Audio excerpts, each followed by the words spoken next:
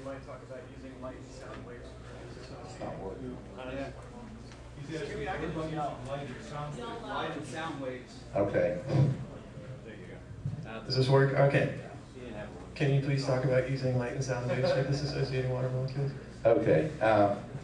Now, light has some value for assisting in the energy of a reaction, but sonic energy, I'm sorry, the type of, you're talking about for, are you talking about for resonance or just for aiding? For weakening the bonds on the water molecule. Weakening the bonds on the water molecule.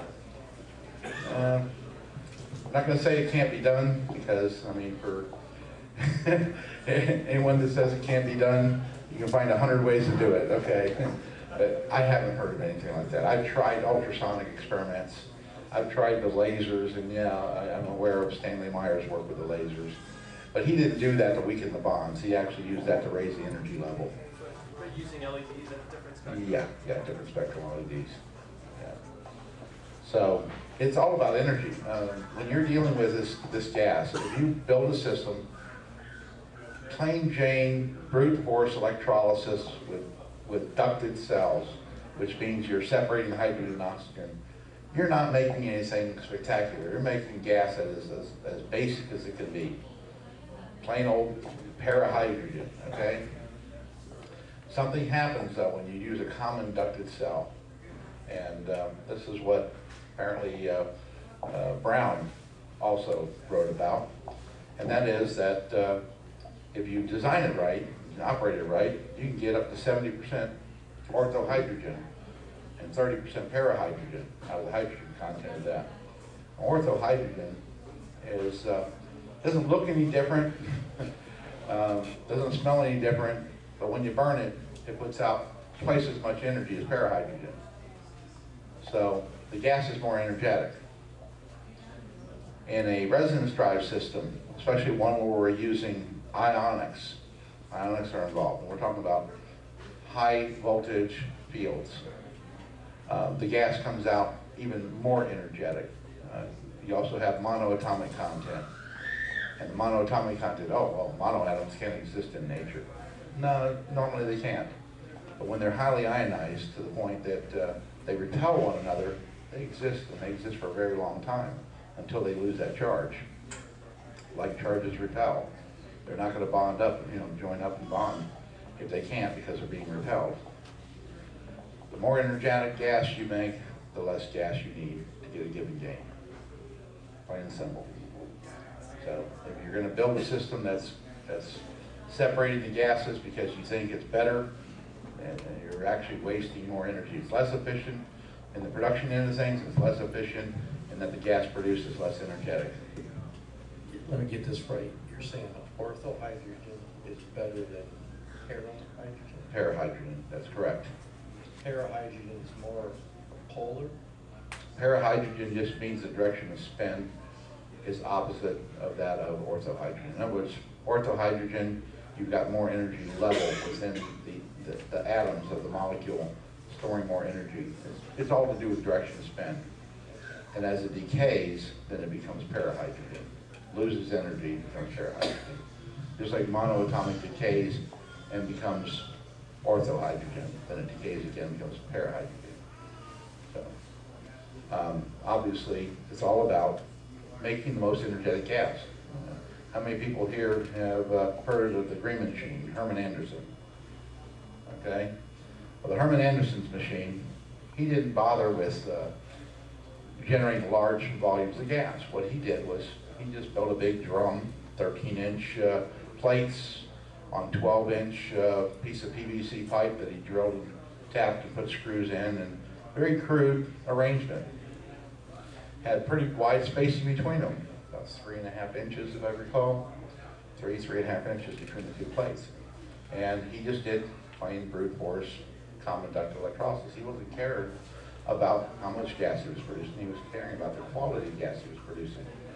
He took that gas, he exposed it to an ionic field, and he generated that using a high voltage automotive coil that he had built.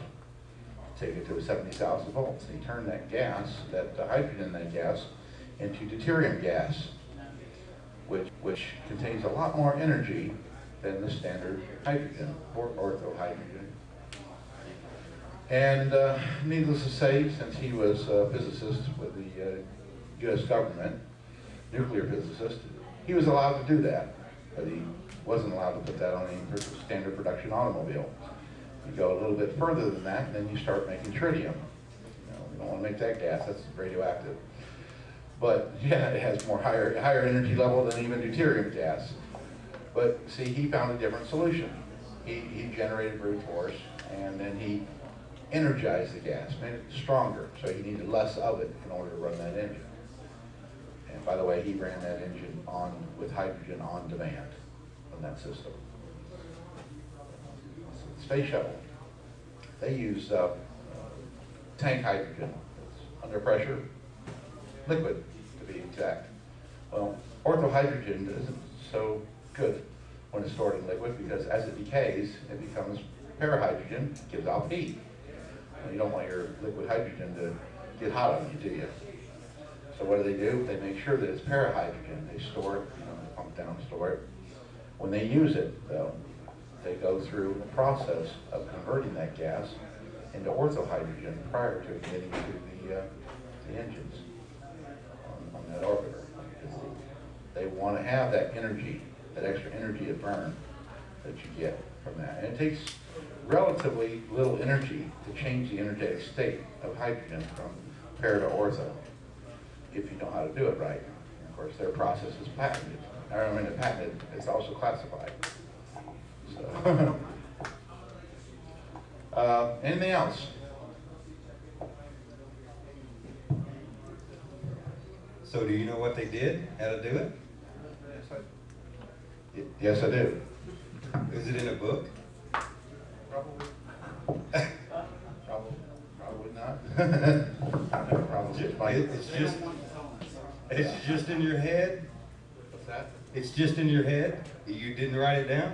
No, I didn't write that down. Oh, man. No.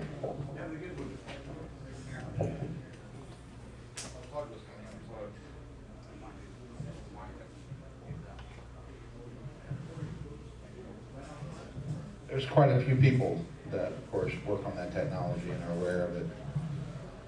But I had a security clearance, and I'm told it's still binding, so I can't divulge any information like that. I can tell you. Yeah. Okay. Lots.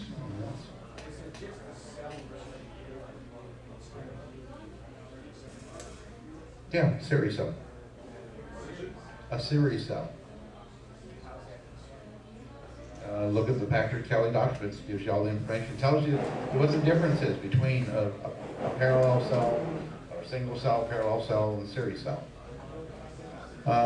Online, look for the D9.P